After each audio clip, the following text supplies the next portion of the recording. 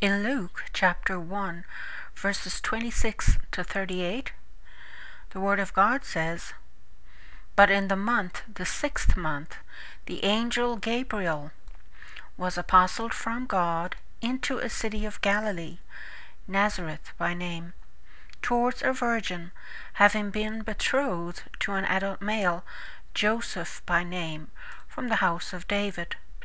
And the name of the virgin was Mary. And having gone into the house towards her, he said," that is, the angel said, "Joy, having been made graceful, the Lord is with you." But the virgin was truly disturbed on the word, and used to truly calculate what quality this greeting may be.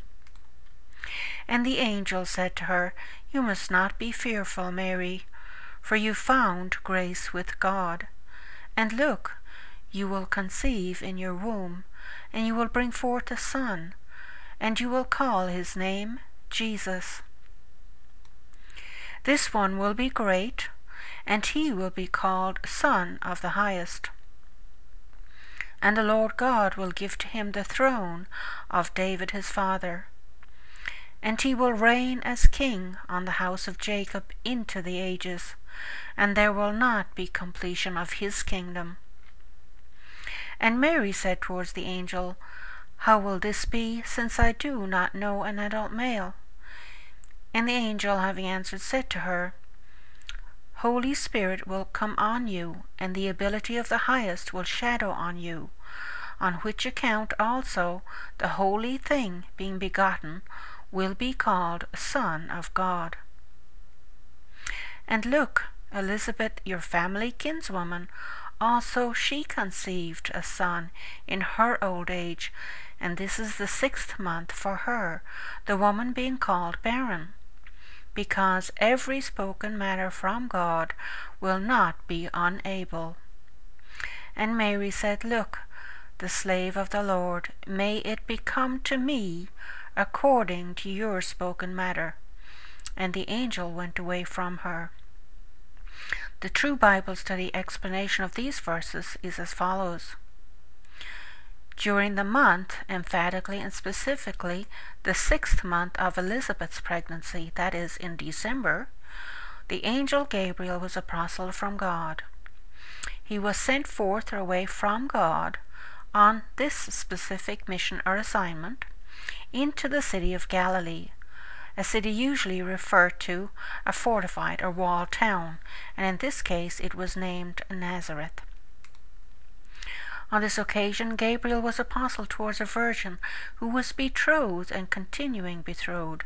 She was promised by their families to an adult male, a grown man, whose name was Joseph, originating from the house of David. He was a descendant of King David. And the name of the virgin was Mary. At this time, Mary and Joseph were committed to each other out in marriage, but the scheduled time for them to consummate it had not yet arrived. So they were betrothed, but they did not yet consummate their marriage. After the angel went into the house where Mary was located towards her, he said, "Joy."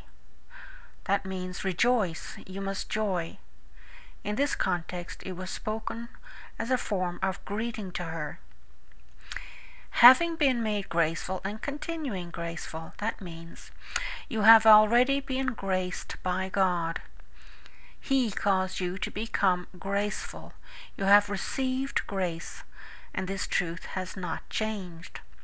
So what is grace? Grace is what is freely bestowed without any merit on the recipient's part.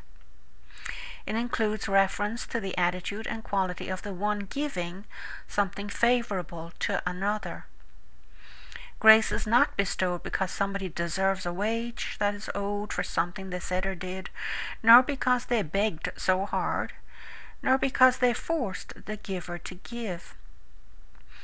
Grace is bestowed because the giver wants to give by his own freedom of will to the recipient.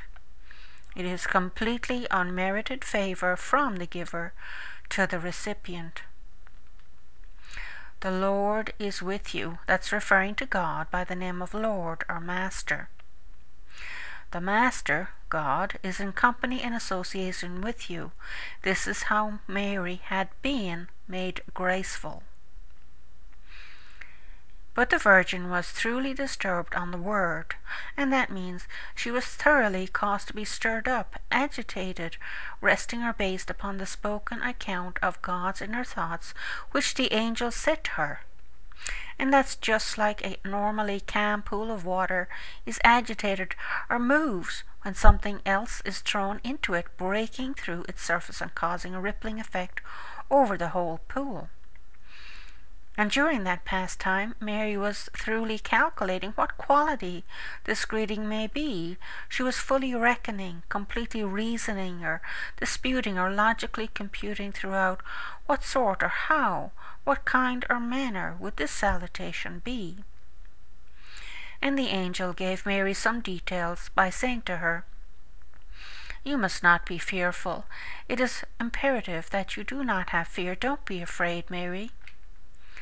For you found grace with God. You came upon and received what God offers to you, which is bestowed unmerited or undeserved favor, at rest beside her, at or with him." And look, so that the angel is giving some details about what grace was given to her from God. Look, you will conceive in your womb, you will become pregnant, and you will bring forth or produce a son. And you will call his name Jesus, and that is to designate and describe his, that son's, distinguishing and distinctive constitution, his character, quality, workings, etc. His name will be Jesus, emphasizing gracious salvation, as the angel explains in the following phrases. This one will be great, specifically this human being will be large in magnitude, importance, measure, degree, estimation, quality, etc. And he will be called Son of the Highest. And the word Son emphasizes origin, quality, and essence. He will be spoken as given the name of being Son of the Most High. That's referring to God, who is the most elevated, the most exalted. So this one, Jesus, will be great, and he will be called Son of the Highest, Son of God. And the Lord God will give to him the throne of David his father. So this Jesus, the Son of God, will sit on King David's throne, because he will be a descendant of who? King David, a legal heir to his ancestors' throne. And God promised David that this would happen. And he will reign as king on the house of Jacob into the ages. He will reign as king over his dominion. He will exercise his kingship, the royal ruler relating down on the household of Jacob, the man also named Israel, for or throughout the lifetimes, the duration of their lives, which is, in this case, forever, for all eternity. And there will not be a completion of his kingdom. And of course the word kingdom refers to all that is contained within his sovereignty, his kingly or royal dominion, government, rule, territory, power. It will not be completed in the sense of another kingdom being established after it. His kingdom will not have an ending. And Mary said towards the angel, so her question shows that she wanted to know more detail, because she believed what the angel told her, and she wanted to obey any instructions that he would provide to her from God. How will this be? In what manner will this exist, since it is a fact I do not personally know an adult male? And of course that's in the sense of not having an intimate sexual relationship with a grown man. Mary was still a virgin, and had not been sexually intimate with Joseph yet, because that time had not arrived. And the angel continues to explain by answering and saying to her, Holy Spirit, and that's referring to God himself, emphasizing the truth that he is spirit and he is holy or sanctified. This is his essence and realm of power, authority, and action. God, who is Holy Spirit, will come or go down on her, and the ability of the highest, the able power or capability of or from the Most High, the most elevated, the most exalted, emphasizing the truth that God is the Most High, will shadow on her, or put his shadow on you, in this case on Mary, overshadow you. You will be covered by and enveloped with the consistency of the Most High's ability. On account of this also the holy thing being begotten in you, or that which is sanctified, set apart from the state of being common, defiled, or unclean against God, what is being begotten within you is holy. That holy thing being begotten in you will be called a Son of God. This is emphasizing the origin, quality, and essence. And what is that? Son of God, who is holy. And then the angel lets her know about Elizabeth. And look, behold, or see, in the sense of calling attention. Pay attention, Elizabeth, your family kinswoman, your relative. Also, emphatically, she has already conceived a son. She herself is pregnant with a son, and this fact has not changed. She's still pregnant in her old age, and this is the 6th month for her. So she is 6 months pregnant by this time. Specifically, the woman who is being called barren. So people used to say about Elizabeth that she is sterile or she's barren. But at this time she was 6 months pregnant. Why? Because every spoken matter from God, all or everything that God speaks, and God being the source of it, will not be unable.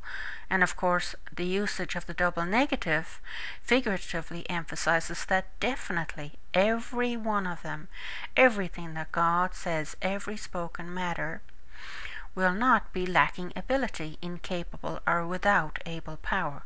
In other words, it has ability. It is powerful.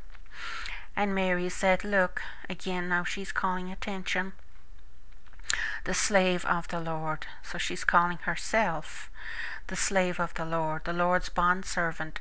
I serve as a slave to the master. A slave in the service category, bound to serve my master, who is God, the highest. May it become to me according to your spoken matters. May it come to pass, come into being, happen in accordance with what God says, which is what you, referring to the angel, are speaking to me, Mary. And at that time the angel went away from her.